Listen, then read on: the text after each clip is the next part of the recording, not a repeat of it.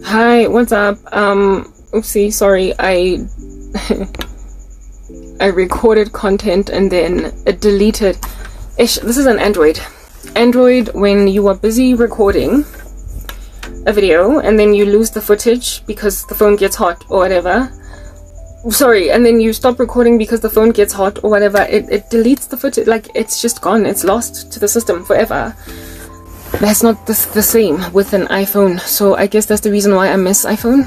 But anyway, it is what it is. I am only at 3%. The battery that I used to charge, or now it's on 4%, so it continues to charge good. The battery that I was using to charge at some point, the charger, sorry, yeah, it was low quality or whatever, so now I'm using the right charger and it should continue to help me along. So I lost that footage. I think I was speaking for like 15 minutes, so it wasn't that much. I am grateful for it, however.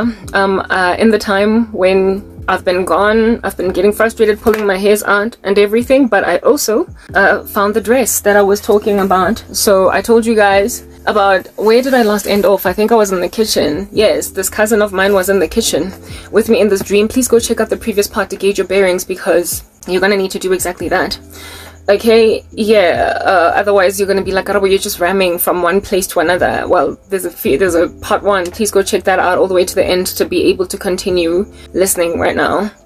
Anywho, so I then I exit this bedroom because of my cousin telling me Puma way, because clearly you're frustrated in here, and she was mean-spirited in the dream alongside wearing just a whole bunch of red, and red always tells me that there's witchcraft involved. Now, in that dream I told you that the bedroom that I was in was narrow, it was lowly, it was little, it was nothing at all, okay? And I was being laughed at by these two colleagues, one of which was like eventually trying to comfort me because he realized that this thing could kill me. I then go into the rest of the house, and the rest of my mother's house in my dream is unlike my bedroom. It's the exact same house with all that glory that it wears in waking life. It was beautiful as it was beautiful in waking life, quite the exquisite house. And what I was being shown with that was the environment that I was in, that then I would, thanks to all of this cursedness in the dream, essentially supposed to basically end up at. Okay, I'm trying to help people out here also discover cues, find hints in dreams that they get about activity that is being done against them by people in their lives, so that you can nicely avoid them, because they rarely ever repent. They rarely ever do a better thing. They don't acknowledge what they've done, neither do they stop. Only difference between you knowing and not is that when you don't know, they get to stay in your life and patronize the living daylights out of you while monitoring you and continuing to go back to the drawing board to wreak havoc in your life. But when you do know, they then gaslight the living daylights out of you, afflict you with accusations of insanity, and even sometimes try and put you in a psychiatric hospital. So letting them know is not an option. Like, don't tell them, just move on with your life. And oftentimes when you do move on, I don't know if I've already communicated this in the last part because I lose my bearings. If they do know, sorry, if you move on, they tend to also be prepared to let you go. I made mention of how it is that all of these people from my past, after I lost everything, they were strangely distant. They were all of a sudden far, far away in the yonder. And I was like, where's the support? Where's the camaraderie? Why aren't you having my back? That's how you sometimes know that somebody has done stuff to you. When you do finally go through the trash and through the crap that you go through in these streets, they will then be standoffish, or they will not even be there for you. They will just let you crash and burn and not be there. Yeah, anyway, so they're avoid worthy. That's what I'm getting at, but I'm busy telling a dream over here, guys. Alright, so in this dream I go into the kitchen, and I just want to explain to you a little bit of my routine, my itinerary, the way that I used to be back in the day, so you can understand that people don't want people to be people. They don't want people to walk in all of the glory and the splendor that Jesus Christ will have them walk in. Like, if the Lord has created you with a particular glory, they're not interested in it. Yeah, lovers of self, lovers of money, jealousies. Like, it's written in God's word that anger is overwhelming and fury is a flood, but who can stand before jealousy? Like, they will literally take all of their envy, all of their jealousy. Yeah, I literally cannot do work before 8 p.m. It's so wrong, because I need to be able to get exercise out the way, seeing as I've been given a curfew. This phone overheats. What am I gonna do? Anyway, anger is overwhelming, fury is a flood, but who can stand before jealousy? It appears absolutely nobody can stand before jealousy.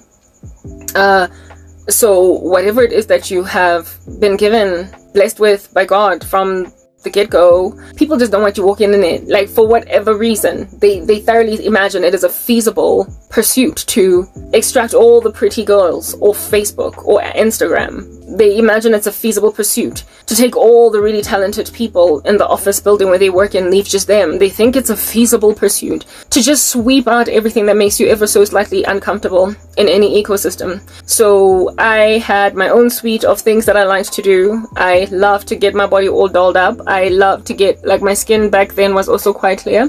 I liked to adorn myself. I made mention yesterday that I like jewelry. All right, I like to adorn myself. I like outfits, hair. I was that chick.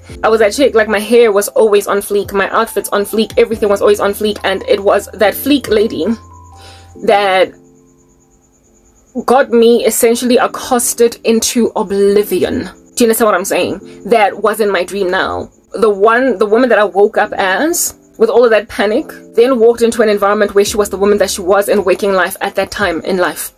And she was the glorious chick, right? I told you guys that, like, getting all dolled up, yeah, was my whole thing. So I'm like, I was born in 1984, and our Instagram in the come up was Facebook. And I, if at all, was not pulled the rug from under my feet, I would have likely had quite a, healthy following on Instagram for basically fashion and hair and all these lifestyle things that some people are allowed to do and fly like a bird. I would have done that.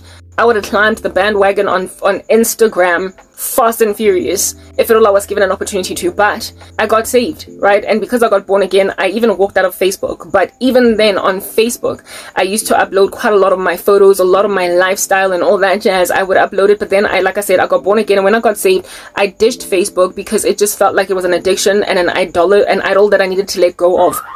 So I let go of that idol. I don't know when this person is ever going to switch off their alarm because there is no wind outside. Why is it going off? Like the demonic attack. Anyway, whatever. Let's just talk above this. Hopefully the individual is home and they're going to switch off their alarm because it's really distracting me. I can't even think. I would have entirely taken over, you see, this alarm, like, switch off your alarm. For crying out loud. Like, yo, I can't, no.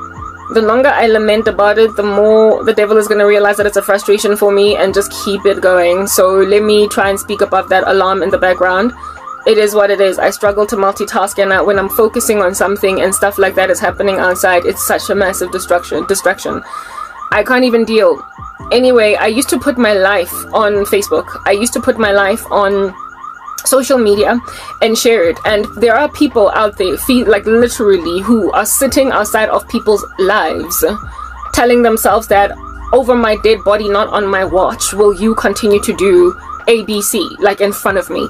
There are people that are that psychopathic and crazy, and the sad and disquieting thing about them is that they live among us and they are your friends, they're your family members. They're literally encircling themselves with human beings, telling themselves that seeing as this thing is anonymous and unseen, they're gonna just get to do whatever they want to do. I was a woman in her 20s. Do you understand what I'm saying? And I was, I guess, with a bright future. I had broken into certain spaces that I wanted to break into. I had worked hard, and I was just ramping up and ramping up and ramping up. On top of that, I was beautiful, and everything of mine was in a neat little bunch. Everything of mine was kept together. Everything of mine was just working swimmingly.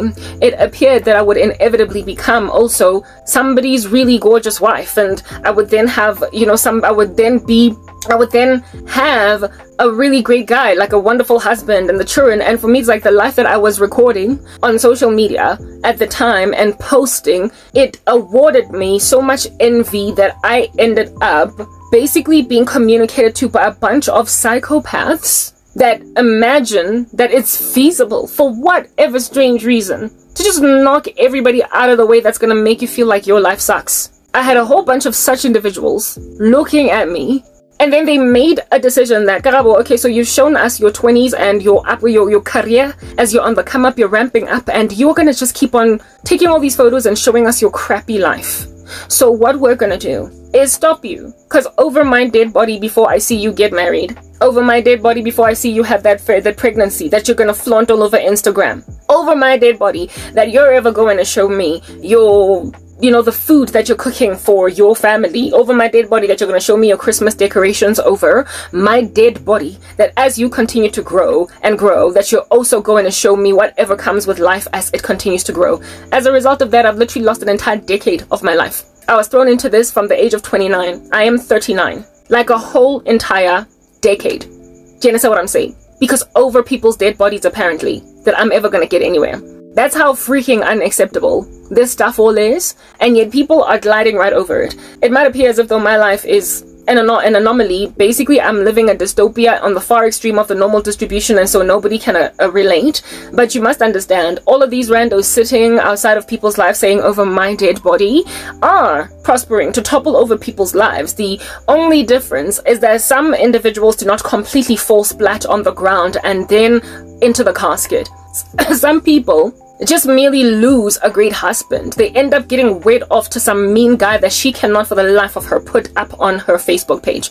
Like they end up getting all these chock-a-blocks. They end up suddenly being frustrated in the pursuit of a career. They all of a sudden find themselves in what used to be basically in what would be the equivalent of a less fabulous life. And so now they just don't have the energy to post it. There are people who are living 5% of a life in comparison to the full 100% because they've got like a nasty friend. Yeah, it's literally happening that way. And it is very difficult to detect this thing if you are not basically clued in, if you don't have your eyes opened, peel them. Have the Lord basically inspire you to arise from the dead, O sleeper, awake, that Christ might shine on you.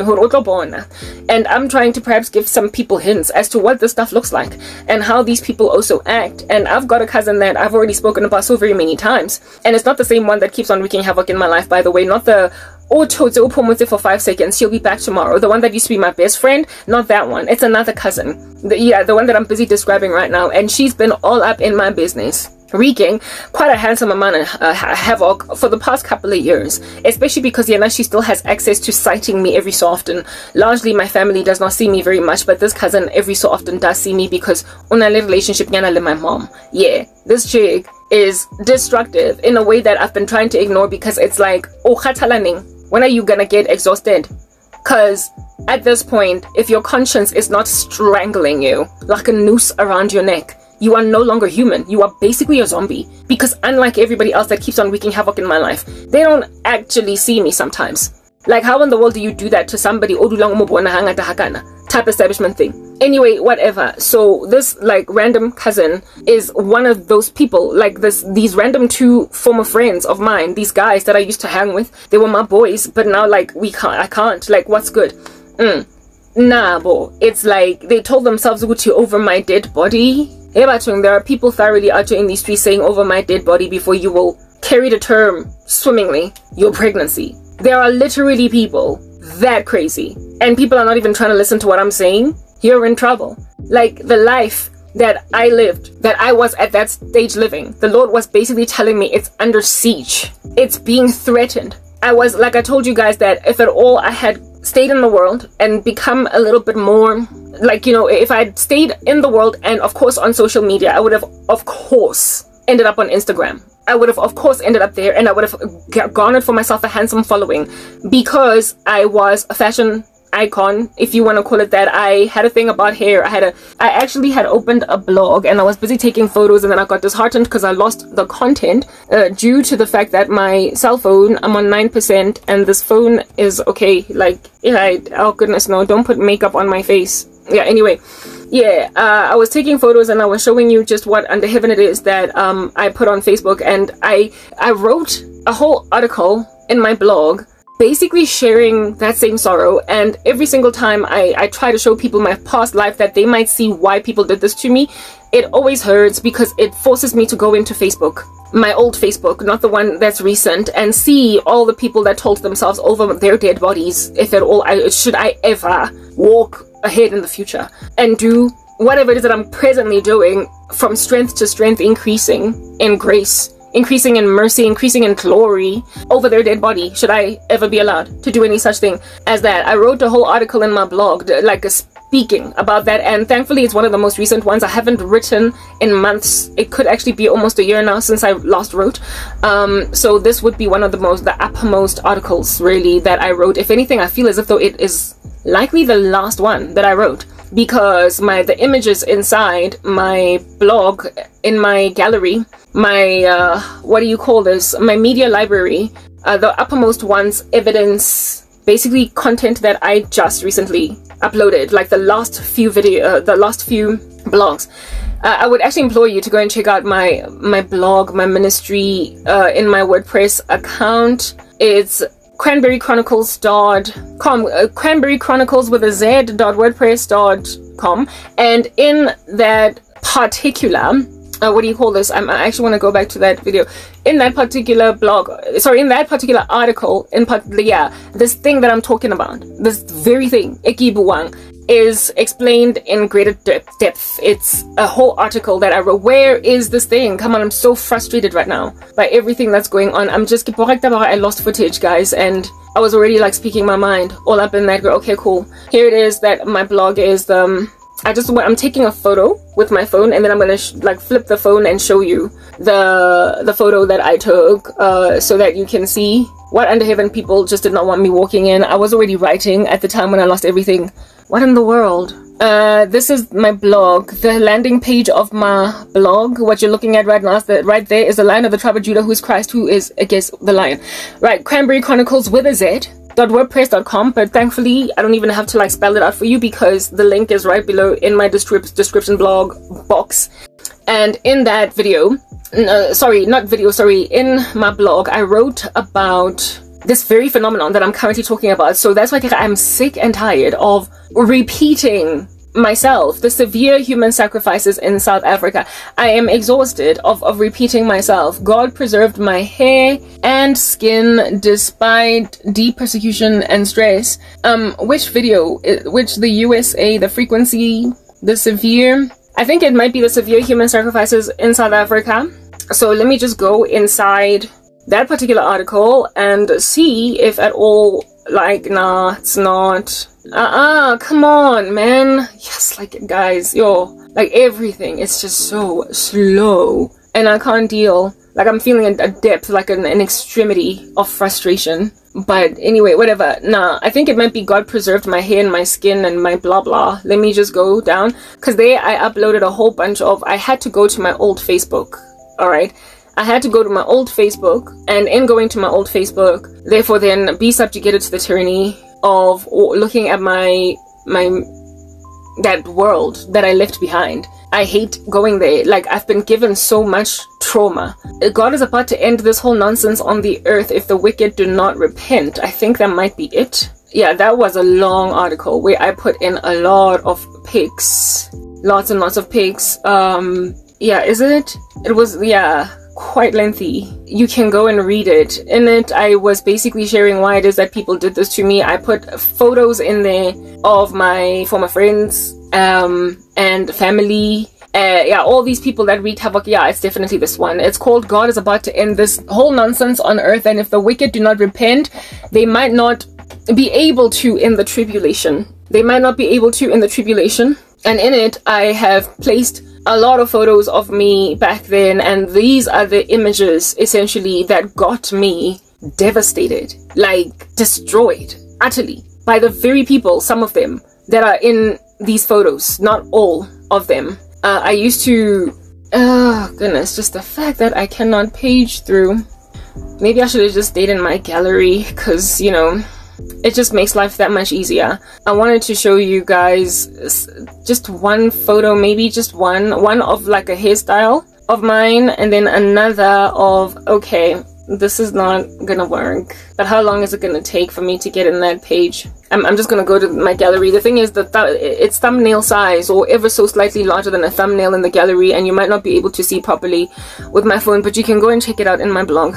Yeah, that whole way of living is what it is that was come up against, but also the very same thing that in my dream was prominent. Like, basically God was telling me in that dream that you are about to lose, or there is a threat on all of these things that you have worked for. You work like a dog to get yourself out of obscurity. You work like a dog to make sure that you don't stay in a mold, a grain. You work like a dog to be able to afford yourself a dress from Trenery. You work like a dog to afford to take yourself to a dermatologist so that you could clear your skin completely. You work like a dog so that you could afford to go to a stylist that's gonna plait your hair that beautifully. The stylist of which ended up betraying me too with sorcery. Like, it was like my life has just been so freaking hard because of people who keep on telling themselves over my dead body that that stylist did what she did to me because she wanted me to give her more clients. I used to refer quite a lot of people to her, and she decided that she's going to wreak all that havoc in my life because she wanted more. It was greed. Like, you know, I've been hurt by people who not only came against that which was glorious that I had going for myself, but others who had everything they needed in me, but then made a decision that it wasn't enough. And with that, I mean, I made the analogies the other day of it being like Maverick spend, insisting on spending money on something that you don't need, given that you already have everything you need right here. Like right now, it's like literally at your disposal. It's right here, right now. But you insist on getting better, and then you discover that it wasn't broken, but you try to fix it, and then you try to go back to some people. I spoke about that the other day. That's how people hurt me. And some of them, guys, like, can we not just live? That's what I'm getting at. Can we not just exist? Like, do we not have a right to exist? Do we not have a right? I mean, if the Lord has a man and a woman together and then the two of them produced a beautiful child, does that kid not get to live a full life only because there are other people that are uncomfortable with their beauty? If the Lord has put together a man and a woman that have put in a baby a great deal of intelligence, is that kid not allowed to basically pioneer innovations in this world without people being like, over my dead body? Like, how is that even a sustainable planet? How is that even a thing? I want to show you like some photos. I need to be at a decent distance to show you my Insta hair. Those are the kinds of hair. Okay, I told you guys that I used to have natural hair. Okay, that was natural hair that you're seeing over there. Over there. Yeah, it's natural hair that has been moropozad, like plaited. And these are the things that I would put on social media, and people would be like, not next year, not the day after, not tomorrow. Retake. Maybe somebody else, not you. Who? Because that's the thing. Like, when envy is so exquisite, when envy is so ridiculous that you then are like, not next year, you're gonna be disquieted with anybody doing it next year and the day thereafter. Not Karabo. Well, you're also gonna say not Lerato. You're also gonna say not Pinky. You're also gonna say not Tepo. You're proper. There's just no end to the wickedness of the human race. I want to show you my skin. The skin that I'm suffering so much right now with clearing the hyperpigmentation of. I told you guys that I've always been that Afro chick. It's not going to be 100% clear, y'all, because it's a photo of a photo and there's all this glare, but I'm trying to show you my skin like it was clear. Very clear. And that's my natural hair. Okay, like, look, you're not going to get the... Go into my blog, you'll see the original photos. There's quite a few of them.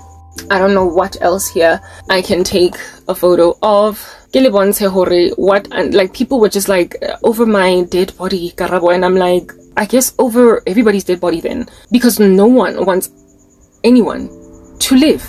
Like, absolutely nobody. Yeah.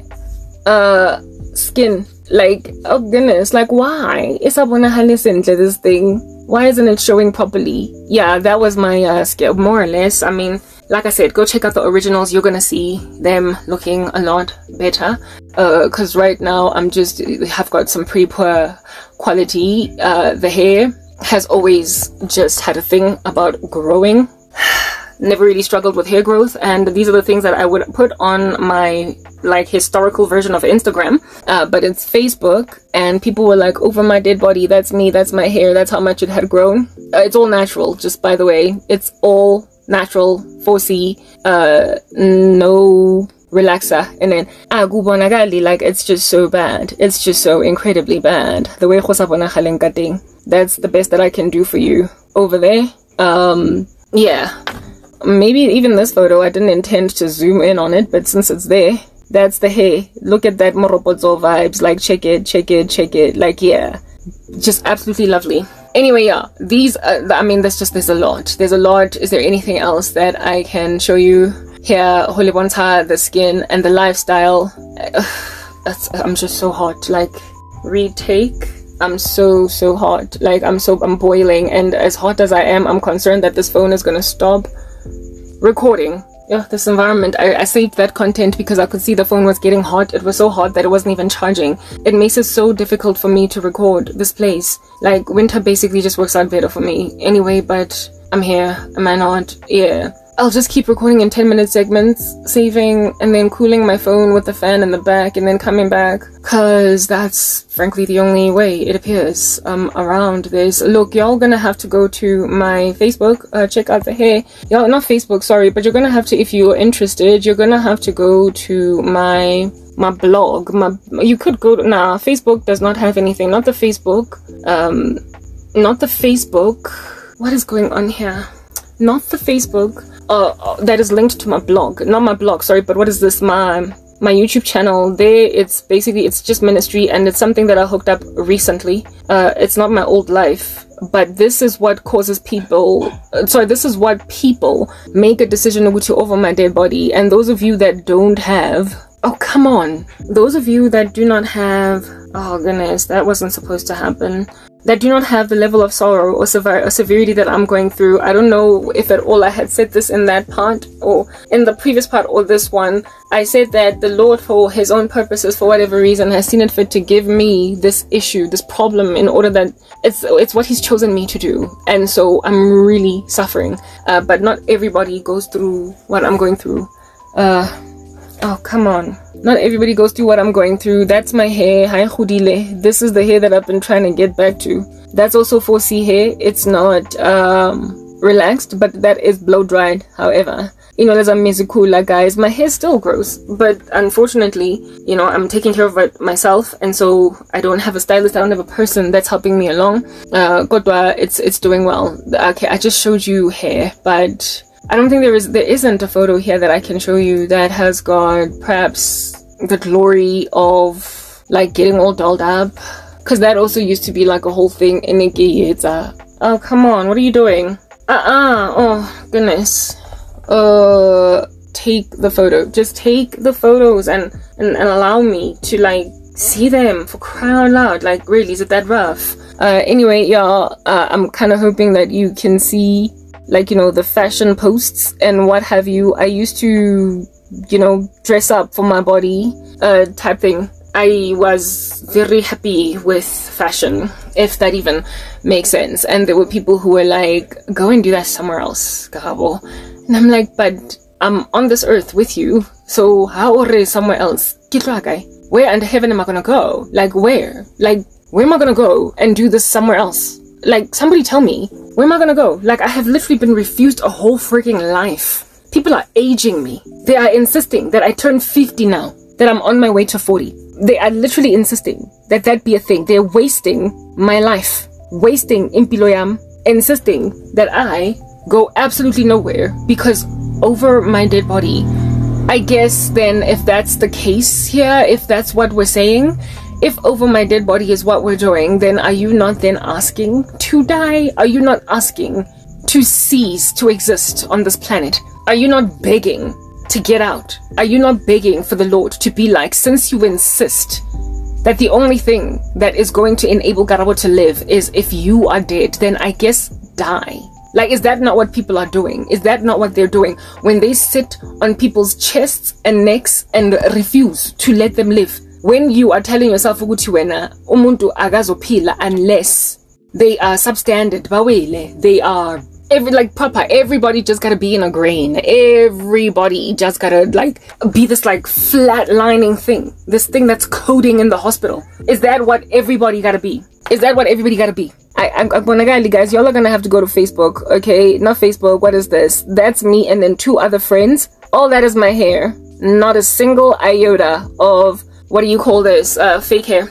All up in that grill. I had some pretty beautiful hair, and we've got goals to basically get all that back and then some. Alright, but this is what I got for now. This is the hair that I guess presently I'm sporting. I'm trying to get it to a certain place. Look, you've seen enough, but let me just put this down. Is this thing charging or is it hot again? Phone overheating. Don't close. Yo, goodness gracious. Well, this whole thing with my phone, and this phone is like relatively decent. Like, yeah, it's because of this environment. It's just so hot in here that my phones overheat when I'm recording videos, so I don't even know what to do. All the more reason why I should just finish this message real quick. In that dream, I went on to move to the kitchen, my mother's kitchen, which was a very pristine, beautiful kitchen, okay? And I was standing in front of the microwave, and I was wearing this dress from Trenery. In my dream, I was wearing this dress. I found it gold. Haven't worn it in a minute.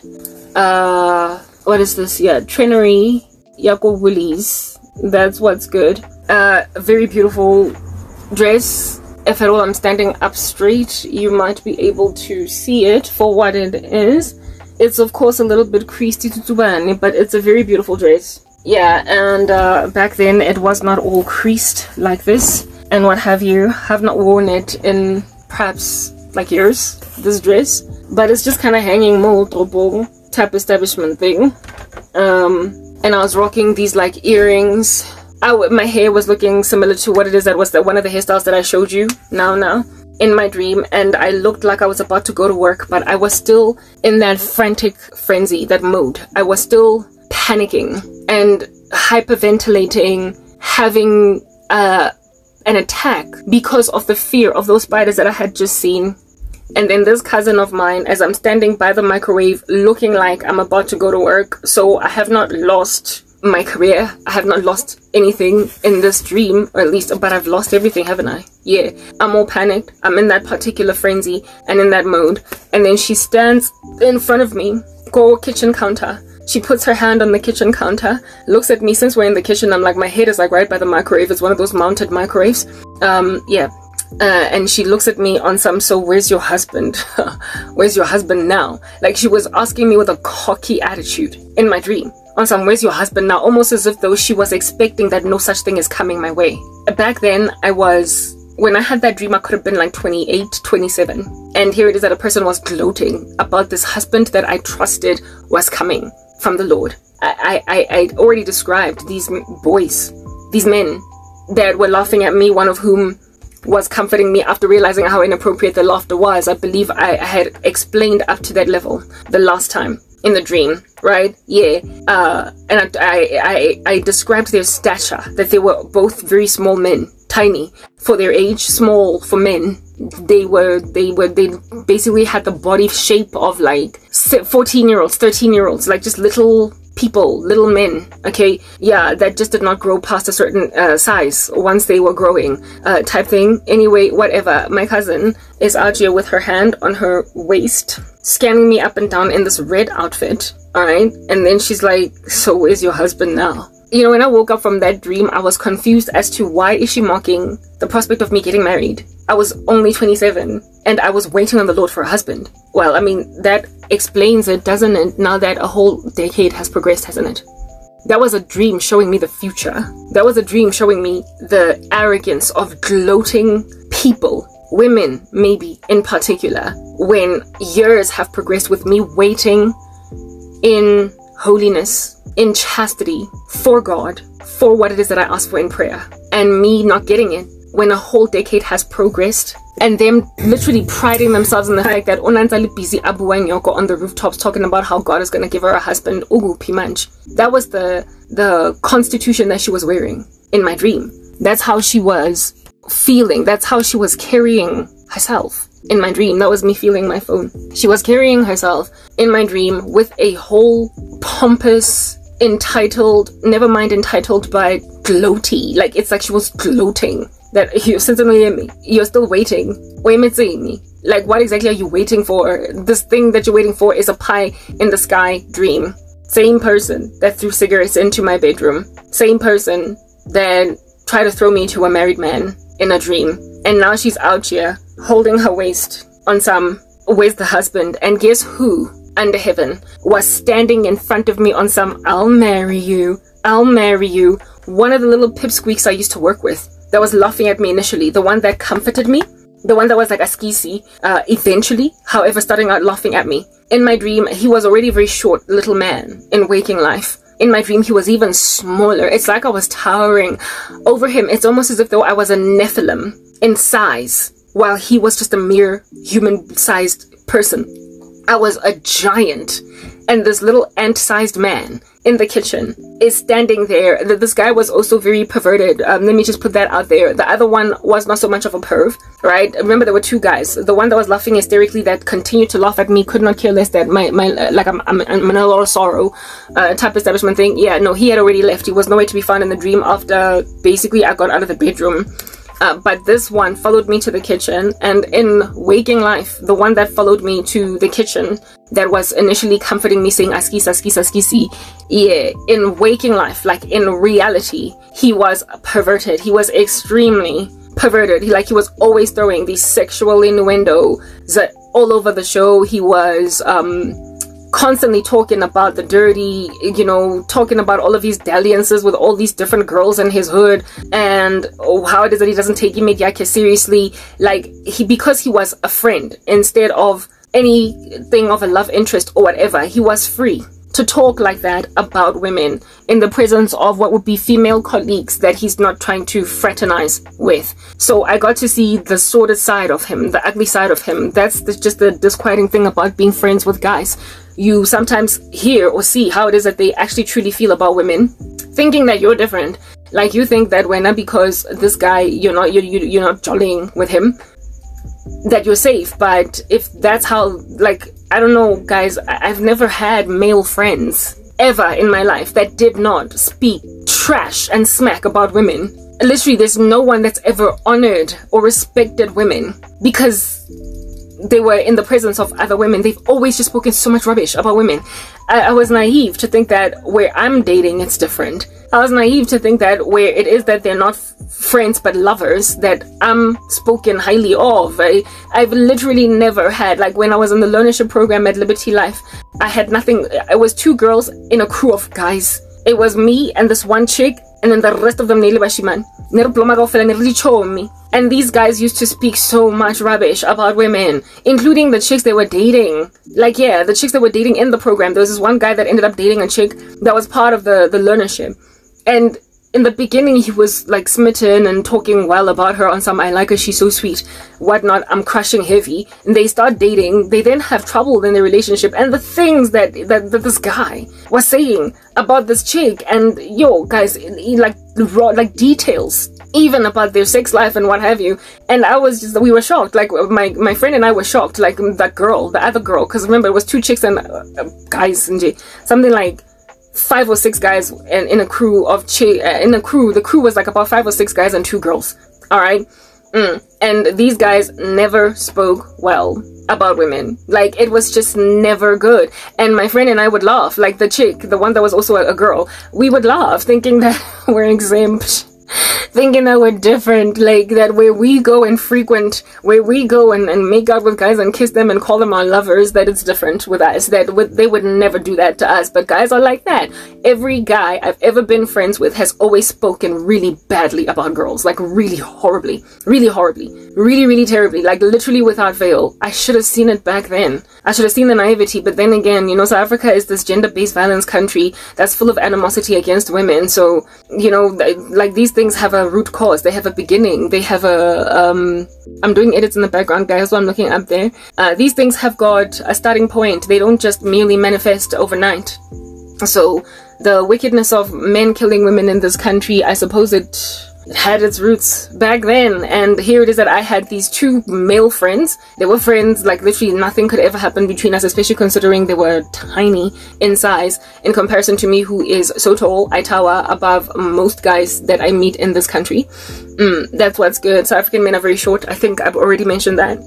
Just because I was friends with these dudes and we used to hang out and we were good peoples and what have you, I thoroughly imagined that I was exempt. I literally believed that no such, incendiary activity would ever spur from my boys against especially me. And here it is that I saw it then spiritually, didn't I? The same way that this guy was with women was the way that he thought about, I guess, me too.